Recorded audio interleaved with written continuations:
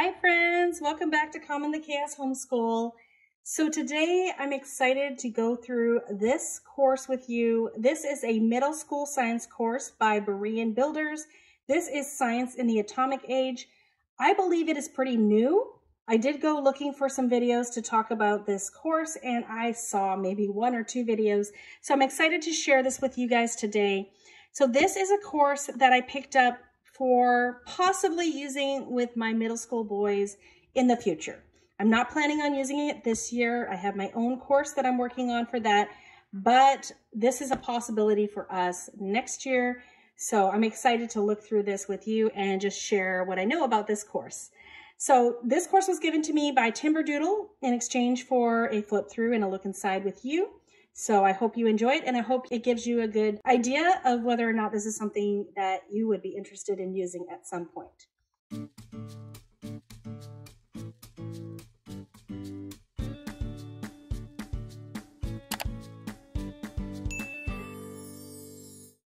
Okay, so I have the textbook here, and then I have the answer key and tests. We'll look at that in a minute.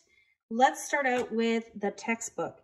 Now, I'm curious to know when this came out. I haven't checked yet, but I think this one is pretty new. I know BEREAN Builders has a progressive science course. They start with science in the beginning, and then I think it's science in ancient times, and then I don't know what comes after that. But this one was published in, looks like 2020. So this one is pretty recent, third printing, 2023. All right, so I guess this was probably started in 2020. So we have the introduction here. We're going to take a tour of some of the scientific concepts we learned since the beginning of the 20th century. It says you might be tempted to call this modern science since the 20th and 21st centuries are considered modern times. However, much of what we call modern science was learned long before the 20th century. That's because science is built on the work of previous scientists. If it weren't for the work of natural philosophers that stretch back into times before Christ, we wouldn't know nearly as much about the world around us as we do today. So that's sort of the first paragraph here. As you heard, it talks about Christ, it talks about God. This is a Christian science course.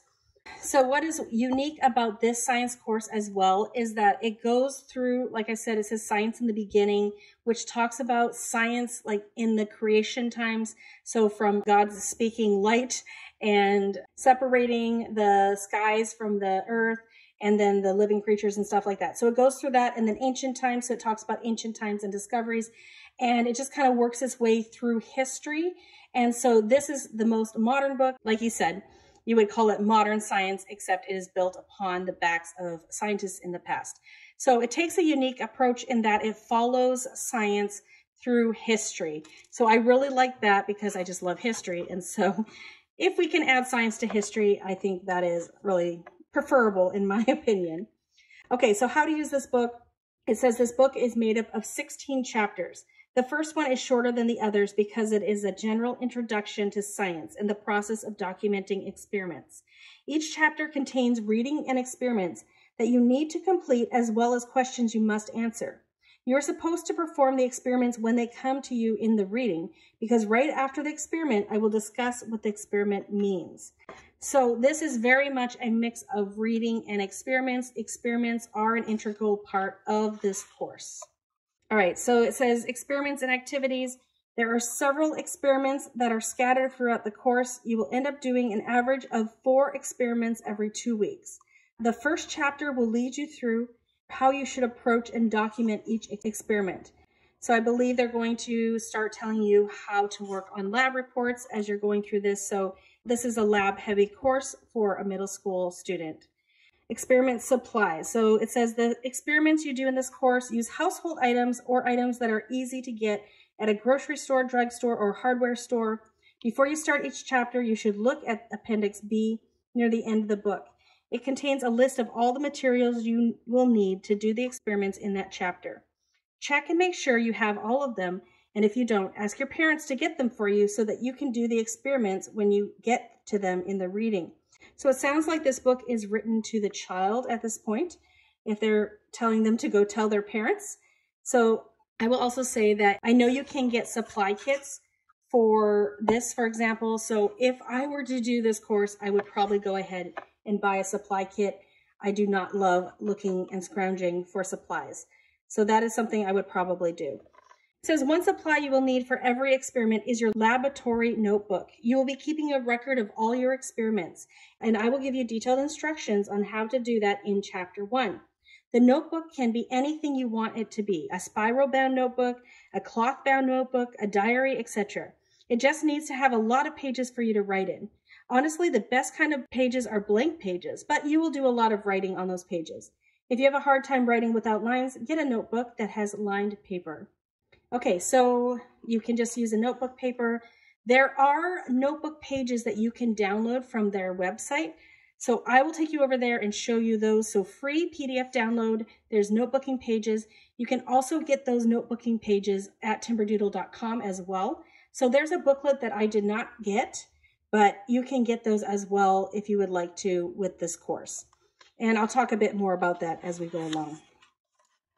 Okay, so as you can see, so far it's looking nice and colorful. We have some pictures, some captions. So Chapter 1 is the scientific method and experimentation. So this sounds like a great course to just start learning about the scientific method and how to do lab reports and things like that. This is something we have not done in my homeschool at all up until this point, and I have some high schoolers this year. So we're going to have to learn. But it would be nice if we could have covered that a little bit earlier with like my middle schoolers. Here we have our model of the atom, elements and compounds, covalent compounds. I'm not a science person. I'm sorry if I mispronounce these words. Chemistry and living things, the cell, more on prokaryotic cells, plants, tissues, skin and bones, muscles and blood, respiratory and lymphatic system, digestive and renal systems, the nervous and endocrine systems, organisms, population and community, and ecosystems, biome, and biosphere. All right, so here is the beginning of Chapter 1. So I'm just going to flip through this so you can take a look. I see some definitions here, so underlined and definitions here. We have some bolded names of scientists, some bold words here, and then we have a comprehension check here. So this is something that would be in that PDF download that you could get for free, or your child would answer it in their notebook. You're admiring a flower in a garden. Which of the following questions can be directly studied by science? What makes the smell that the flower emits? Or what makes the flower beautiful? So which of these could you study by science? You have been studying a goldfish in a bowl for a long time. You have observed how it eats, grows, swims, etc. You develop an explanation for how a goldfish gets the energy it needs to survive. It explains everything you have observed. Is your explanation a hypothesis or a theory? And then 1.3, suppose you decide to test the explanation that you made in question 1.2. You make a prediction about what will happen if you regularly overfeed the goldfish. You start doing that, and what you observe is not what you predicted. At this point, you have two options regarding what to do about your explanation. What are they? So definitely going through the scientific method here. All right, so then we have another one here. This is an experiment. And then more reading to do. And then Chapter 1, I'm not sure if that's I think that's talking about the experiment that they just did. And another comprehension check. And then the answers to the comprehension check questions here at the back. Okay, and then a chapter review. And then this is Chapter 2. So I'm just going to flip through some pages here so you can take a look, see what it's like. The chapters, I don't know, that first chapter I guess was supposed to be a little shorter. So how many chapters were there? Let's see, there were 16 chapters. So I guess each chapter would take maybe about 2 weeks and give you a little extra time at the end of the school year.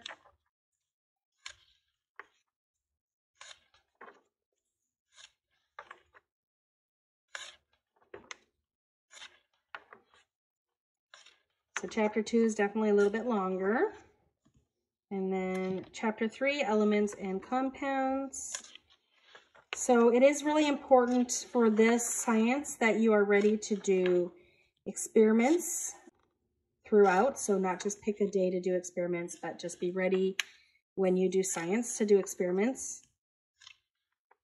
I'm not sure if you would need to do this 5 days a week or if you could do it maybe 3 days a week. It seems like 3 days a week might be doable if you have a longer block.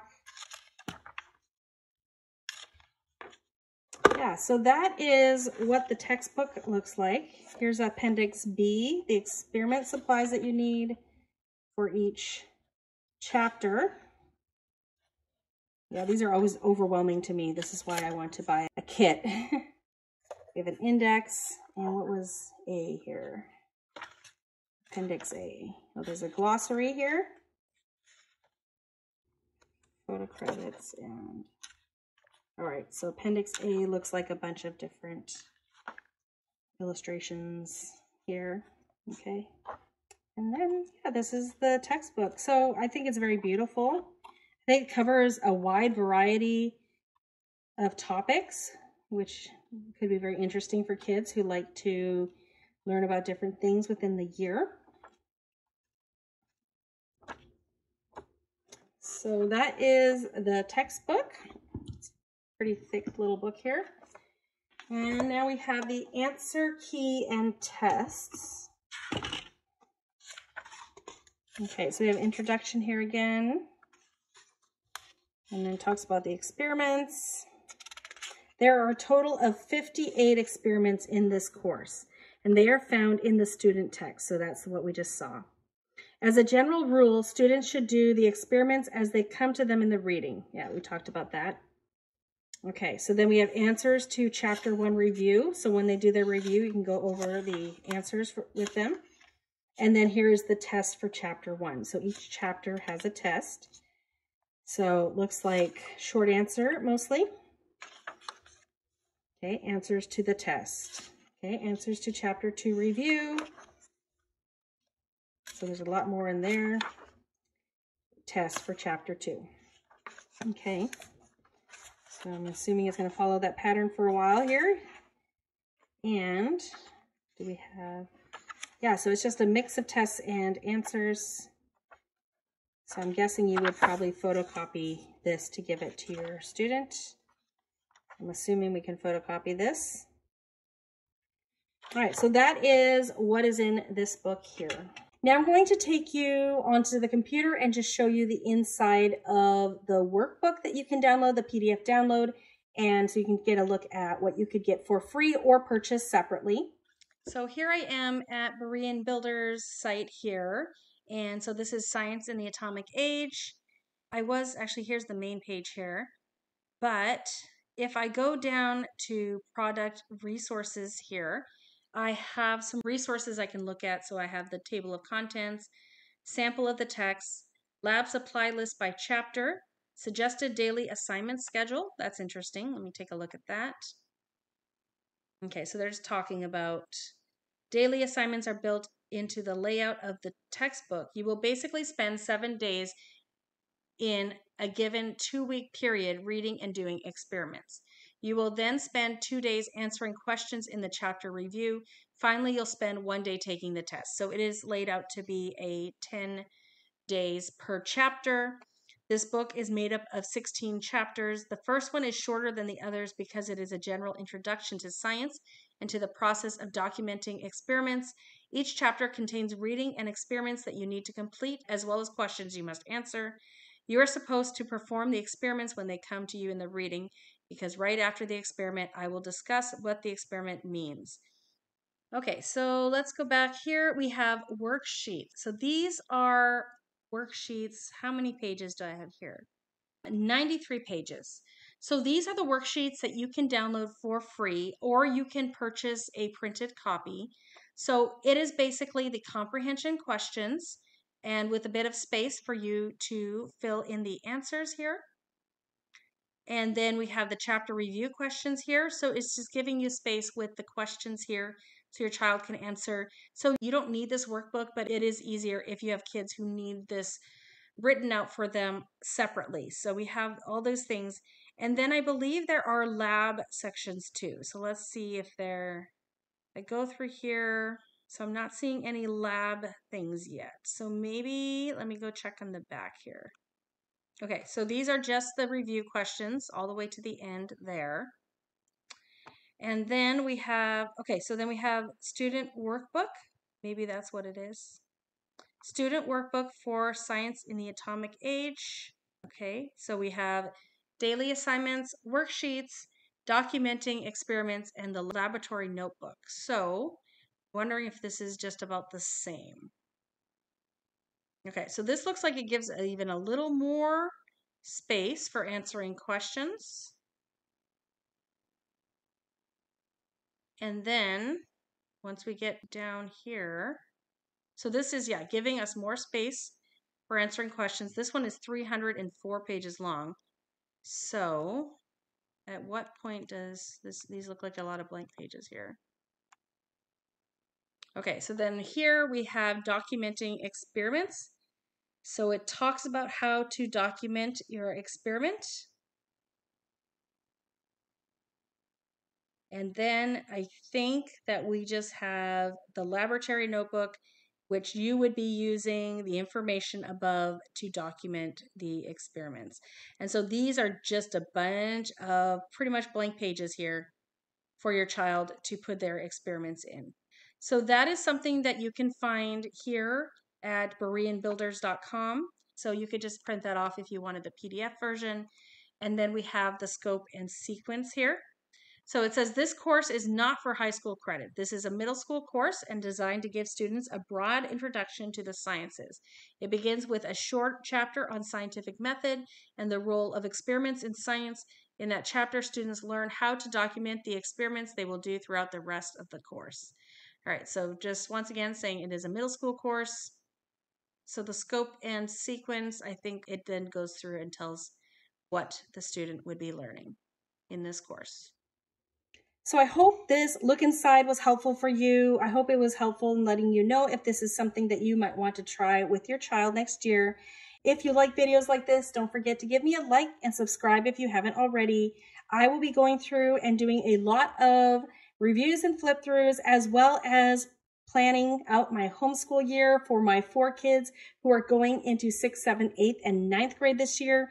So if you like planning videos, if you like homeschool curriculum videos, if you like flip throughs, reviews, and things like that, don't forget to stick around, subscribe, and follow along. Thanks so much for coming today, and I hope to see you all in a future video. Bye, everyone.